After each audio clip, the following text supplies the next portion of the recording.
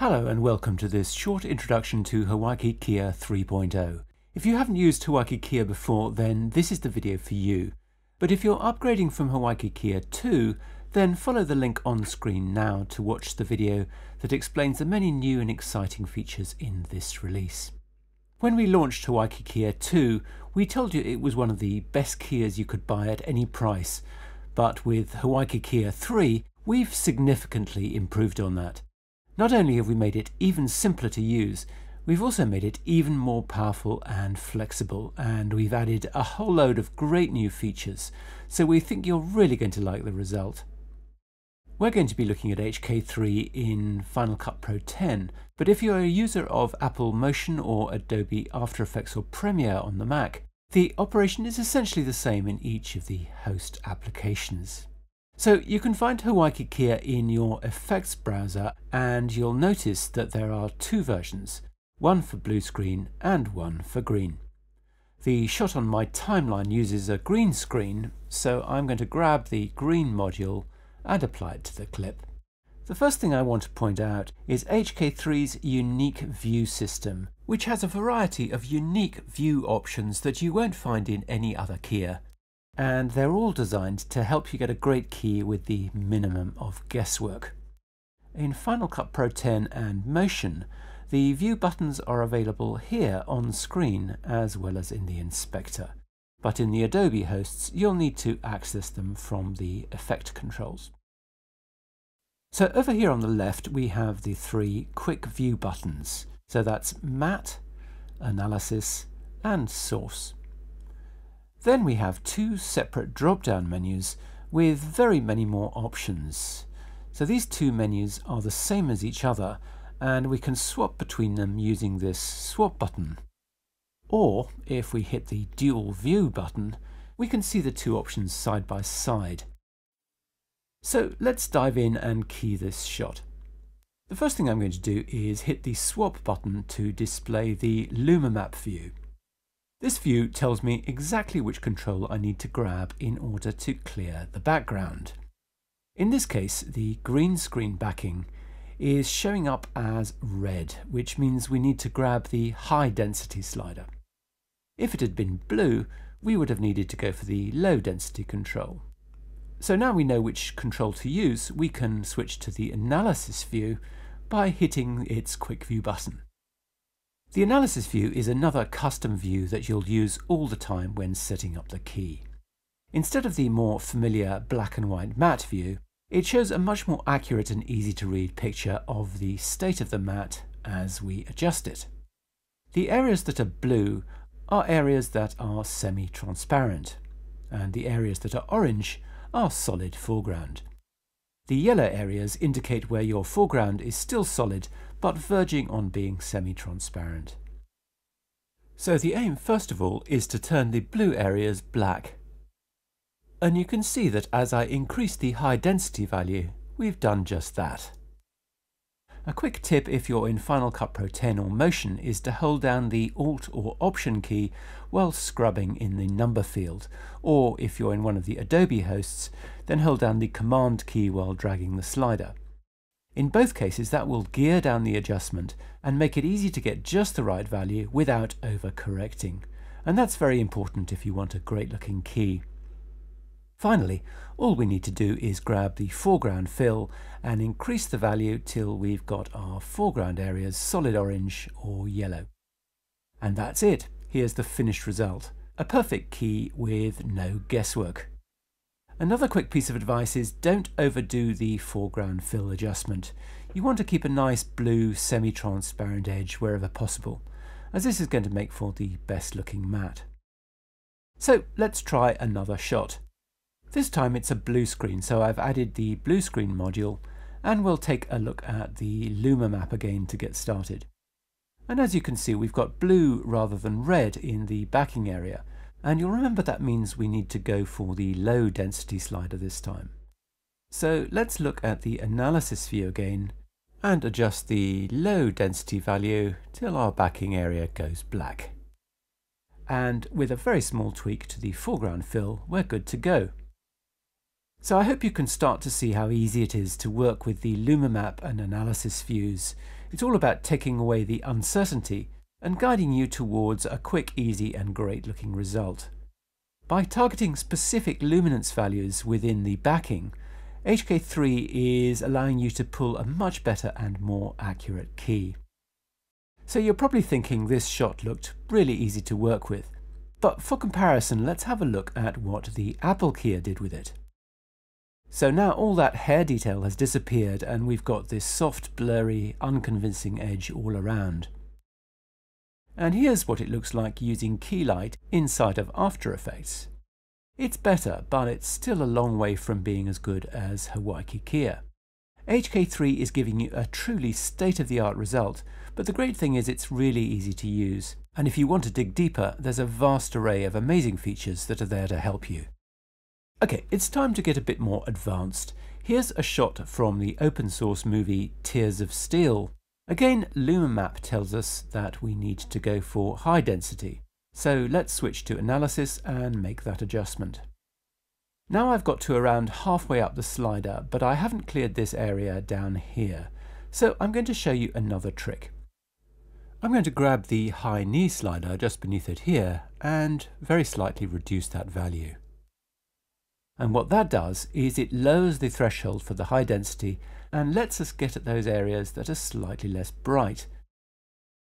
If we switch to the dual view and look at the LumaMap over on the right here, we can see how that works in practice.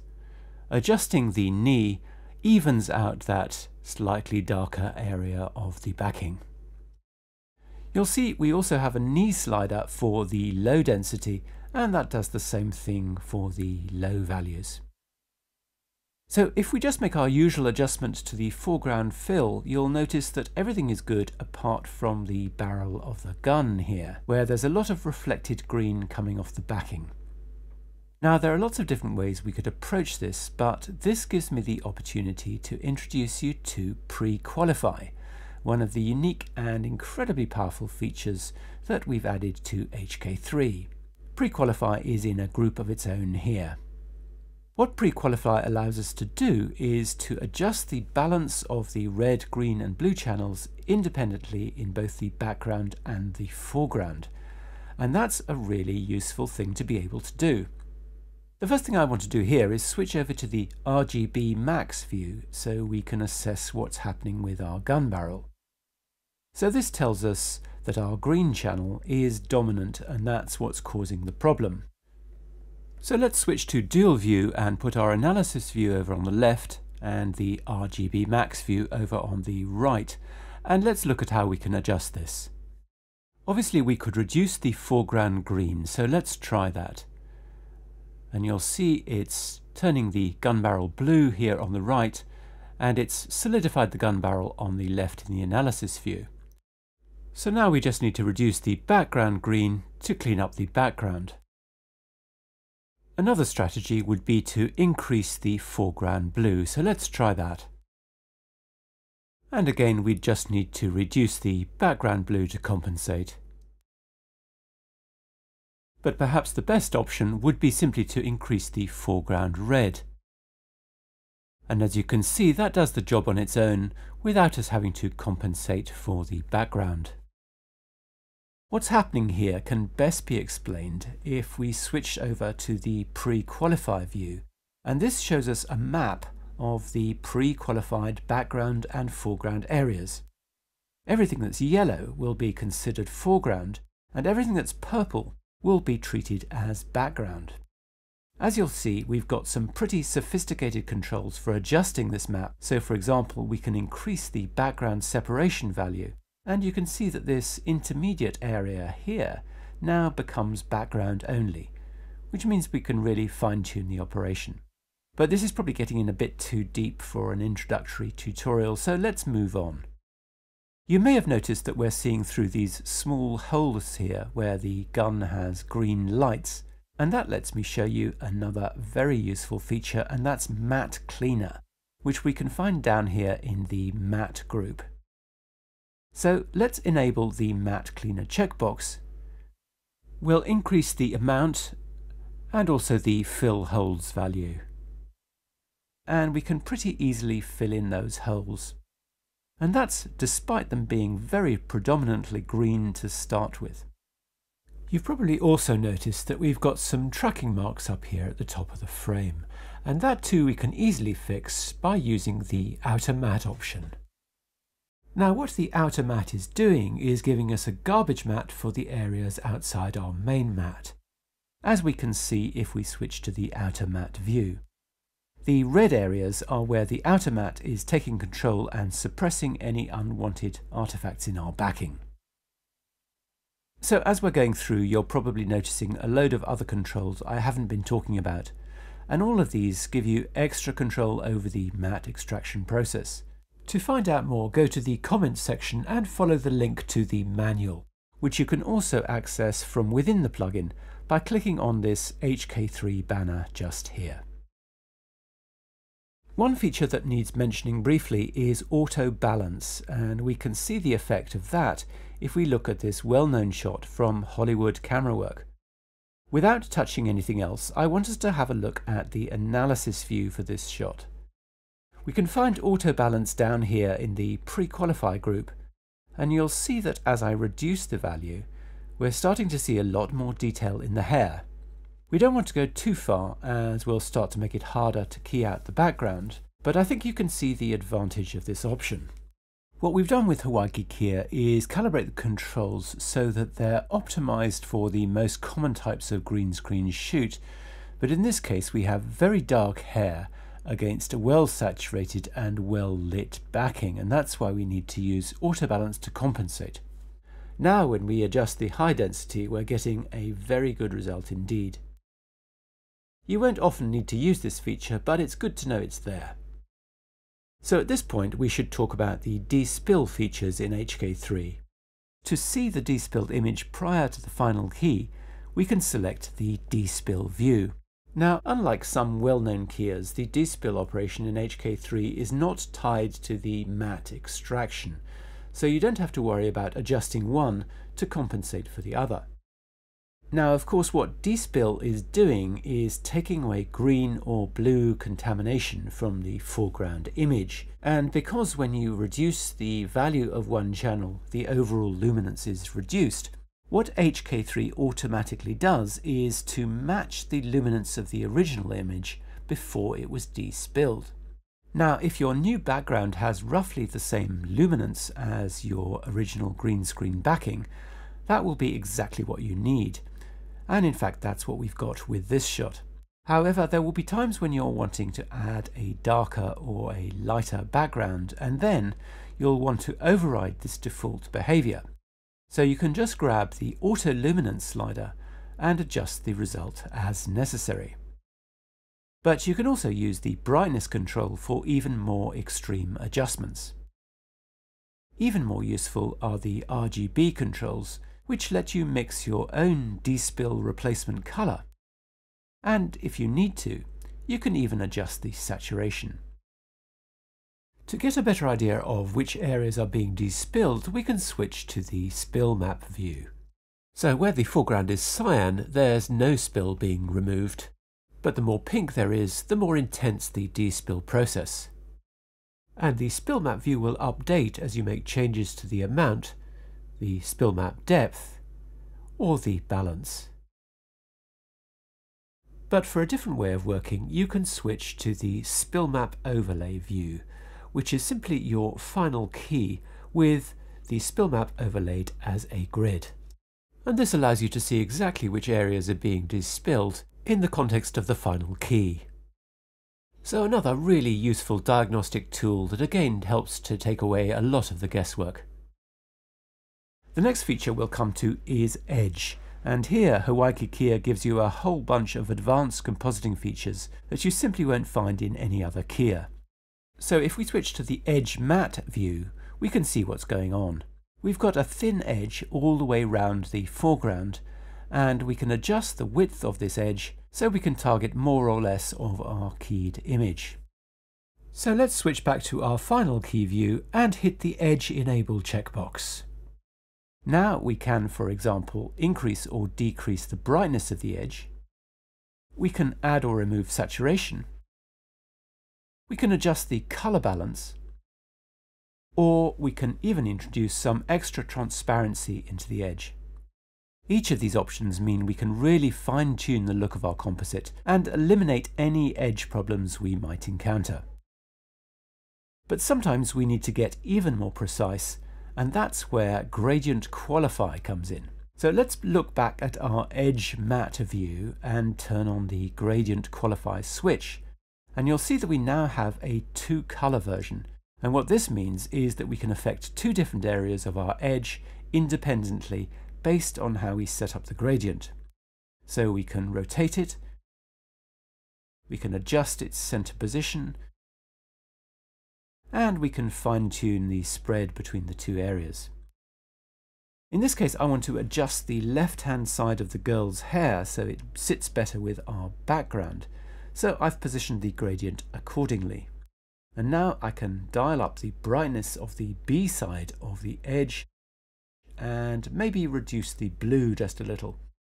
And that's all without affecting the A side, which of course I could adjust independently if I needed to. So it's this kind of control that really gives Hawaiki Kia a big advantage over most other Kias. As you'd expect, HK3 also offers you a fully featured light wrap option, and to use it we just need to add our background image to the source well. Or if you're in one of the Adobe hosts, we just need to select the appropriate background layer.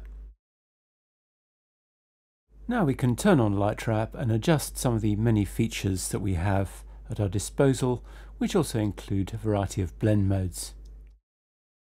And of course there's a dedicated Light Wrap view, which lets us see exactly what we're adding.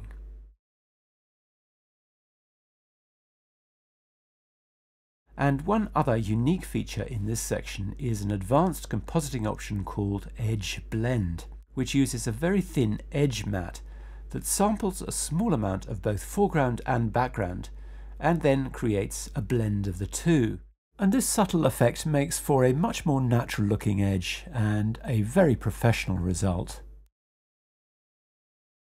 There are plenty more features that I won't have time to show you in depth, but I'd just like to point out that HK3 offers a unique white balance option that uses Hawaiki's state-of-the-art auto-grade technology to deliver outstanding results. So you can either white balance the input to the Kia only, or the final image, or both. And you can white balance using either a white pick or a skin tone pick, and both of these give great results. So in this case, I'm going to click on the color swatch, bring us up the color picker. I'm going to select this area of skin here and enable image, and you'll see we've got a much nicer result. So if your footage has a pronounced color cast, it can sometimes interfere with pulling a good matte. So it's very useful to have this feature to help with the process and/or improve the look of your final composite. HK3 also has a great built-in color correction system that's extremely useful for matching your foreground to your new background and generally getting the best out of your shot. Because the color correction is being applied to the original image prior to the key, this is going to yield a superior result than if you were to add a color correction after the keyer, which can often make a mess of the alpha channel, and that will show up as undesirable fringing artifacts. So it's great to have Hawaiki's built-in color correction. HK3 also offers a versatile denoise option, which by default operates in YUV color space, but you can also denoise the RGB channels if you prefer. And one final feature that I'd like to mention before we finish, and that's the On Color view. Let's select that from the View menu, and we'll skip down to the bottom of the inspector here and look for the On Color swatch. And that lets us choose any color we want for the background. And the nice thing about this is that if we select this view for our final composite, this is what we're going to have in our rendered output, which means we don't have to add an external layer of solid color, and we can just use this instead. Even better, we can turn on the Use Color option for both our Light Wrap and Edge Blend, and that's going to make for a much nicer composite against our chosen color. So there you go, that's just a really quick rundown of some of the main features of HK3. For lots more information, the manual has a detailed description of all the features. HK3 is a unique and incredibly powerful keying system that I'm sure you're going to want to use. Hawaiki Kia 3 is available exclusively through Effects Factory, and you can download a free trial version and try it out for yourself right now. Thanks very much indeed for watching.